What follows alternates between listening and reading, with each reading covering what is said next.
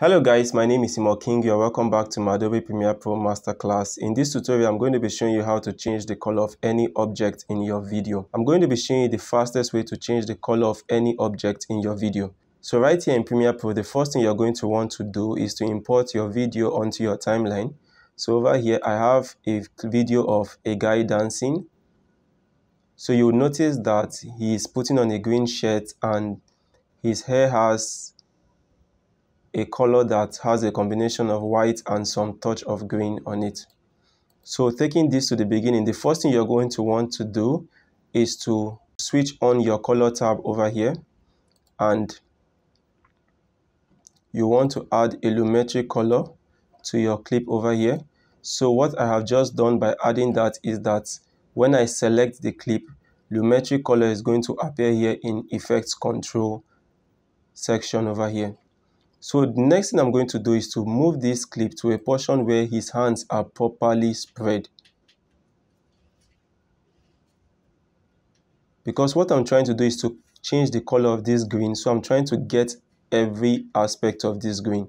So I want him to properly spread his hand, and I want to be able to get this green in a very good way. So I'm going to move to a portion where I think I can get it properly.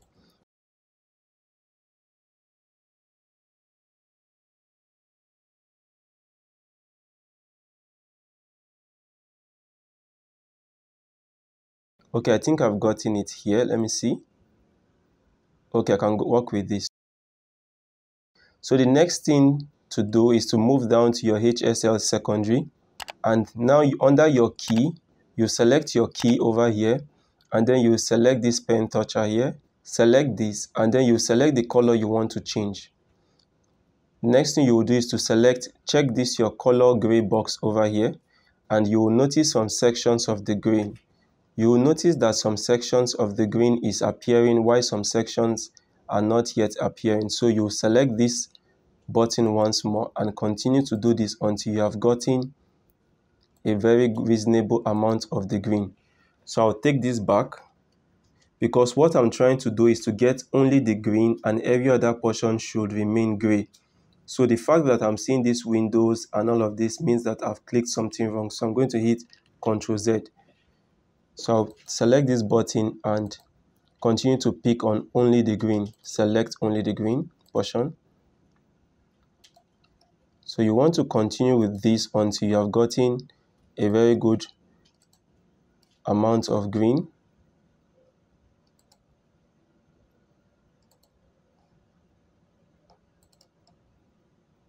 So what this will do for me is that it's going to get every section of the green.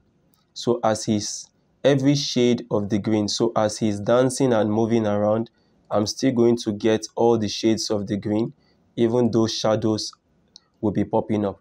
Okay, so it looks like I really have a good portion here.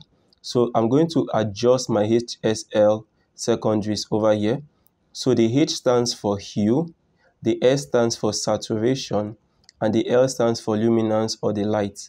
So the top arrow here stands for increasing or reducing the hue, the saturation, or the luminosity.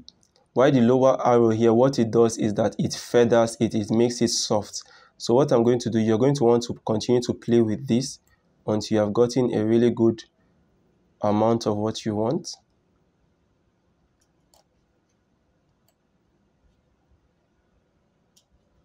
It's beginning to look like I don't even need to mess with this. Alright guys, so I think I've gotten a good portion of it. So the next thing I'm going to do right now is to deselect my color gray, and I will increase the blurriness here so that it can make the effect smooth around this color green around here. So the next thing you're going to do is to increase this, take this arrow up. So I think this increases the lightness also of the green. So you can select this color wheel here and change the color.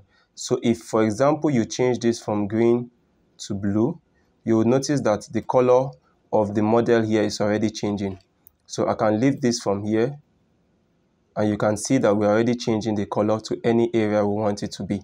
So you can take it to any portion here. So you can see that we've changed it now to yellow. You can also increase the temperature, and the temperature will change that also. You can also increase the tint, mess with the tint and change it to any color you like. You can also mess with the saturation.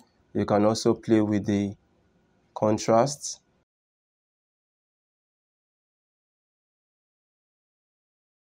You can also change the contrast and change the saturation, the temperature and the tint. So if I hit this from the beginning now, you can see what this looks like. And if I should switch this off, you can see the previous color. If I switch it on, you can see the new color. Another thing you will notice is that we did not change any other color in the background. The color is only on his outfit, and it's not even changing the color of his hair, his face or his looks. Everything looks exactly the same way, and we only changed the color of his outfit, which was exactly what we were trying to do. And this is a quick way of changing the color of any object in Adobe Premiere Pro. Thank you so much guys for watching this tutorial to the end. I hope you found this tutorial very useful. If you did, kindly subscribe to my YouTube channel and don't forget to drop your feedbacks in the comment section.